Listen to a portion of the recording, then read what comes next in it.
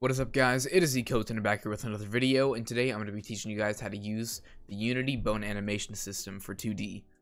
Now, I know I've been gone for a while. I've been focusing on school and work, but I'm hoping to get back into making tutorials. Devlogs, on the other hand, I have stopped. If you're in my Discord, you should already know about that. I made a quick announcement about it.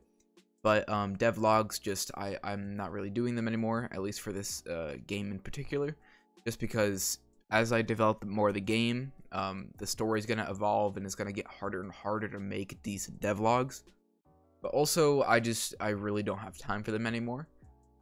They take a lot of time to edit, and with school and work, I need, to focus on other things. But go ahead and get into the tutorial. So first things first, you're going to need to open up Unity. I currently have Unity 2020.1.15 installed. If you have a version after this, it should be the same. If you have a version before this, it may not be the same depending on what version you're using. But we need to open up the package manager. So go ahead and go to Window up here, then just open up your package manager. And then the two things that you're gonna need to install are 2D animation and 2D PSD importer to get this working. A 2D animation is just for the bones and all that, and the 2D PSD importer is to import the actual files that you're going to be using to animate.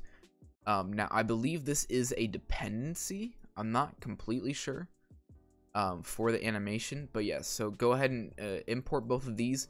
Now, I know although it says 2D PSD importer, it actually uses PSB files, which is basically just a larger version of Photoshop's PSD files.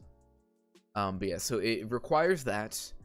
So once you have those two installed, now we can go ahead and get to importing the art. So go ahead and open up Photoshop or whatever program you're using, although I don't know if other programs let you export in PSB. I'm using Photoshop personally, so I am able to. I don't know if it's Photoshop specific or not, but I'm assuming it is. So if you're not using Photoshop, again, I'm not sure if you can use this. But once you get into Photoshop, go ahead and make sure that you are that your file is a PSB, and then you can either save as and go directly into your assets folder, or you can just find the file and drag it into your project. I already have mine imported as a tut tree or tutorial tree. I already have all my settings set up. These really aren't important. You can go ahead and set these up however you like. But once you have that installed, or imported rather, it should show up like this. It should say PSD importer if you've done everything correctly. Now, once you have, make sure this is on Sprite, by the way. Make sure this is going to need to be on multiple. Everything else should be just how you like it. Actually, also make sure that character rig is checked. It should be checked by default, but if it's not, go ahead and check that. And then mosaic, I don't know if it's required or not, but that is checked by default as well, so I recommend leaving that on. But when you're ready to start animating or set up the bone system, go ahead and click over here on Sprite Editor, and it should open up the Sprite Editor. And then we're actually not going to be using this view. Go to your top left up here and go to Skinning Editor. If it wants to load for me, there we go. Okay, now we need to set up bones. So go over here and click Create Bone. And now you'll see this little red dot or whatever color shows up. So now you're gonna go ahead and set up your base bone. I'm animating a tree right now, but if you're animating a character, you might put this bone in their torso. But I'm gonna go ahead and put it in the tree trunk here. Something along that. This is not gonna require a lot of bones. I think mine is really honestly only going to require 2 bones. But see, I don't want to start this bone right here, so I can actually left click and leave that.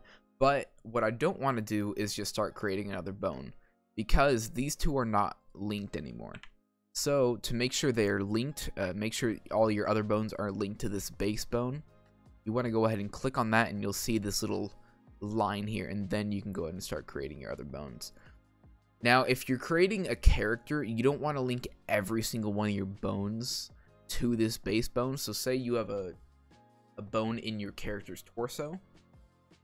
You would connect, say, like the biceps or your shoulders to that torso bone.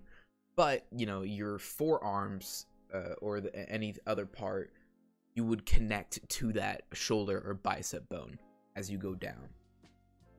So if I were to continue doing this, say I was creating a character here, instead of, you know, going here and creating another one, I would go here and just do stuff like that. Say like this is, you know, maybe a head of a character, you know, say, you know, I have 2 eyes. I wouldn't want the eyes connected to my torso bone. I would want the eye bones connected to my head bone there. I'm gonna go ahead and Control Z because I do not need those bones.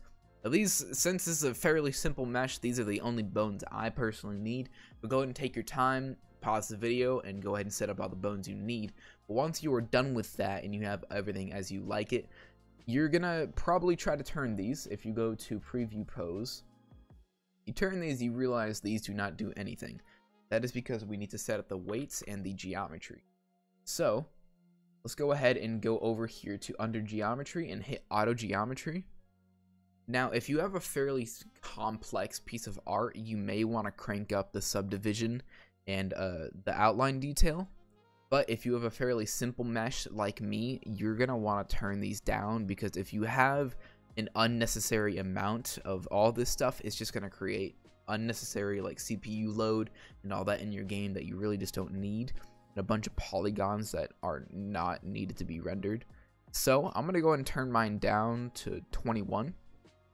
On both, you can set up these to whatever you like. I honestly, the subdivision sets up all your polygons. I don't fully know what the outline detail does.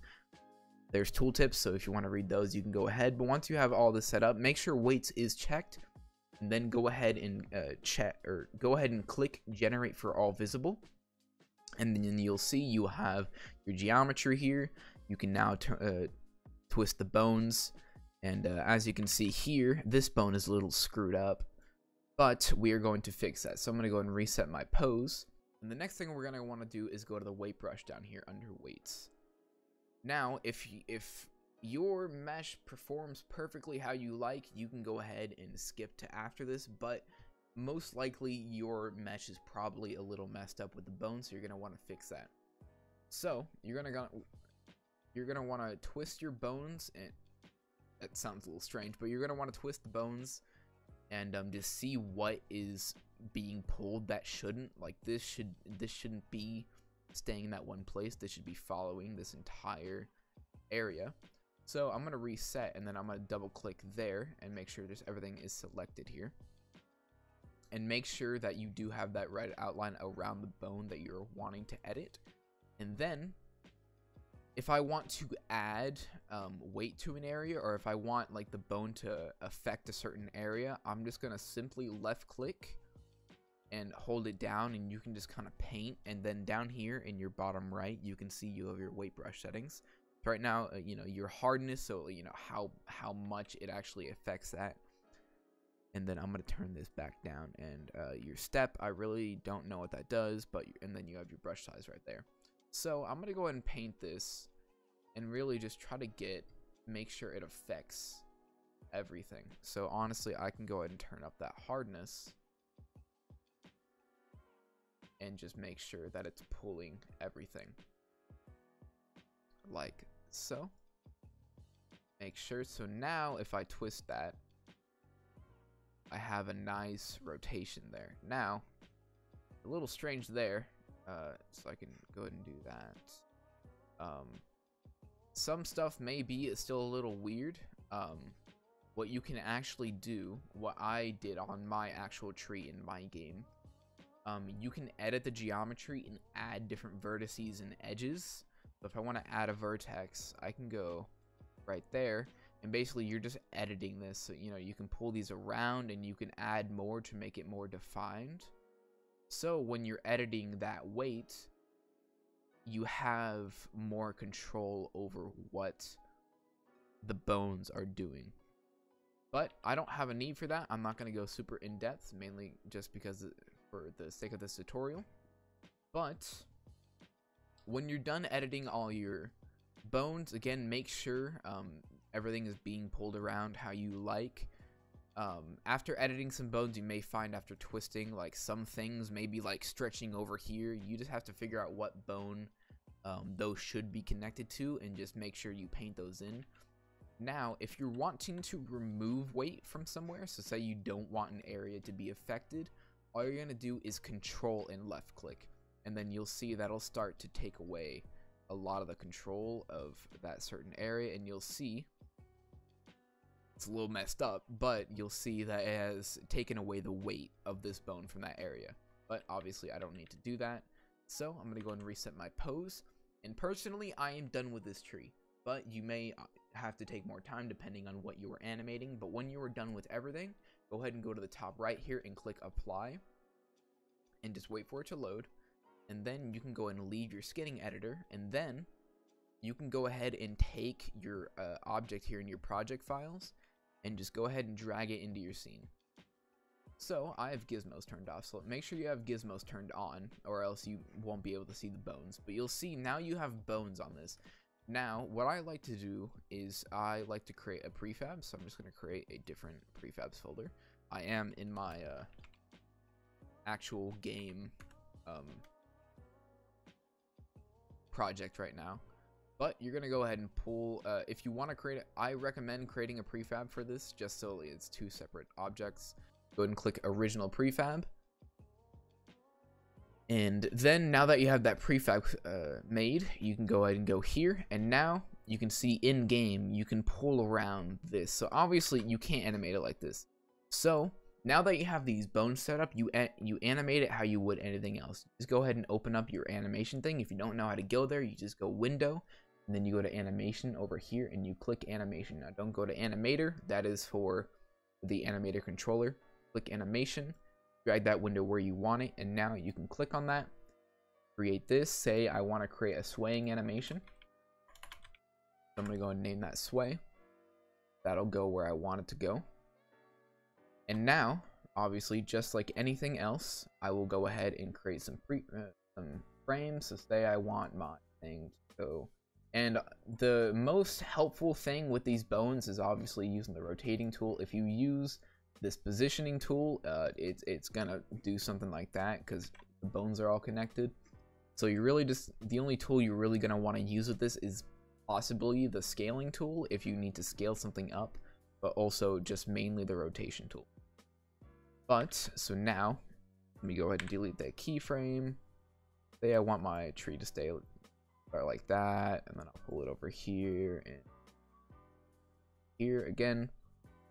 Very sloppy, just, you know, very quick animation. If I want to slow it down, I'll just pull it over. There we go. Now we have our sway. It's not a super complicated process. I mean, I guess it depends what type of art you are creating, but for the most part, it's fairly easy. It can be a bit tedious at times, especially with that weight brush, but once you have everything done, it turns out amazing. And now, if you don't like this type of, if you don't like the bone animation system, you can always just, you know, export everything in separate sprites and do it that way. But I think this is definitely a lot easier, especially when it comes to having certain things like not pop out when you're, you know, say like running a limb on your character. But yeah, so that's basically it. If you have any questions, please leave those questions down in the comments below. I'll be pretty active in the comments. That's it for me today, guys. I hope you guys enjoyed, and I hope this video helped. If it did, please go ahead and hit that subscribe button if you haven't already, and please go ahead and smash that like button, and make sure you hit that bell icon to get notified whenever I post a new video. And I'll see you guys in the next one. Peace.